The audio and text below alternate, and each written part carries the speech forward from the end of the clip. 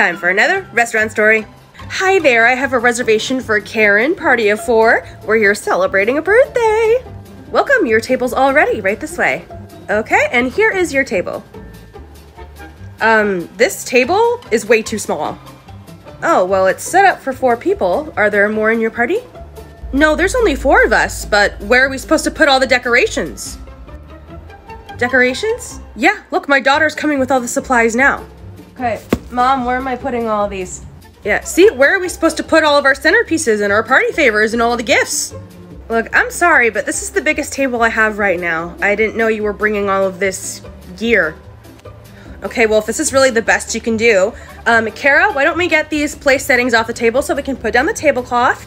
If you set up the streamers from maybe the chair on that table over to the chair on that table. And where can I put the balloon arch? Oh, we might have some room up your butt.